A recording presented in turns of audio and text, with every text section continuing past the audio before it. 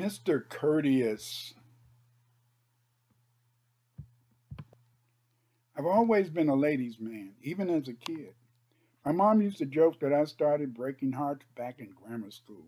It took years for a woman to capture my attention, let alone my heart. Juggling women felt like second job for me, that is, until I met Sherry. Sherry was different. She was smart, beautiful, and had her life together. We worked at the same place, so I had to be subtle. I'd offer coffee or snacks to anyone in the office just so I wouldn't be obvious. I had a crush on her, but in reality, she was the only one I cared about. Valentine's Day came around and I decided it was the perfect moment to make my move. A bunch of us were on our lunch break, so I brought roses for all the women in the room. But when I got to Sherry, I did something special. I not only handed her a rose, I asked her out, and she said yes for the first time in my life. I was genuinely excited about a date. Date after date, we had so much fun together. It got to the point where it was hard to be apart from her. She tried to keep our relationship on the down low at work, but that didn't stop problems from creeping up.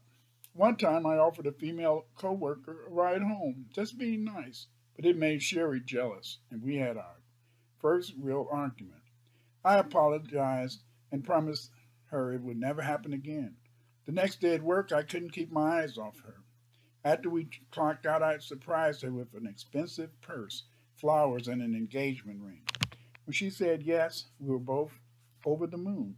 We set the wedding date for the following year, and we were finally ready to share the news with our colleagues. But before we could make the announcement, something terrible happened. Sherry and I were in the break room, still in a quick kiss, when suddenly I felt a sharp pain in my back. I was in the break room. Wow, just still in a kiss, but I felt that pain in my back. I fell to the ground, the pain repeating over and over.